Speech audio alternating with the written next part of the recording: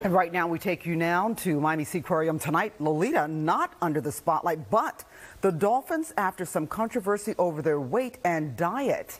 Let's get to NBC 6 reporter Ryan Nelson outside the Seaquarium in Key Biscayne with the new report here from the USDA. Ryan. Yes, and we actually got our hands on that report after an inspection that was done by the USDA, an inspection that was prompted by an anonymous tip that there were underweight dolphins here at the Seaquarium. And in going through that report, one of the first things we saw is that these dolphins were underweight after a 60% cut in their diet. Now, the USDA says multiple dolphins were very thin, and the report says at least one dolphin's ribs were showing. The report also says that many of the dolphins experienced regurgitation during training sessions after the diet change.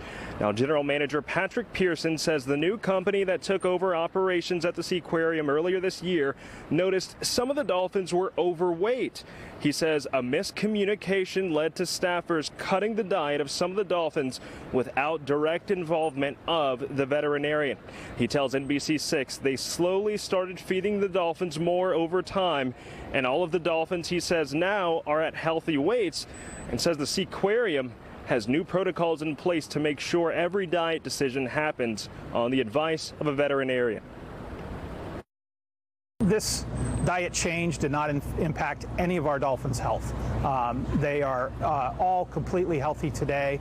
There was some issues with communication, frankly, because we were implementing our procedures and we were still trying to find our way at this property. The veterinarians weren't consulted directly about those diet changes, so we acknowledge that and we have fixed that problem. And he says that they've also installed new software that tracks the weights of the dolphins and then alerts the staffers and veterinarian. Ryan Nelson, NBC6 News.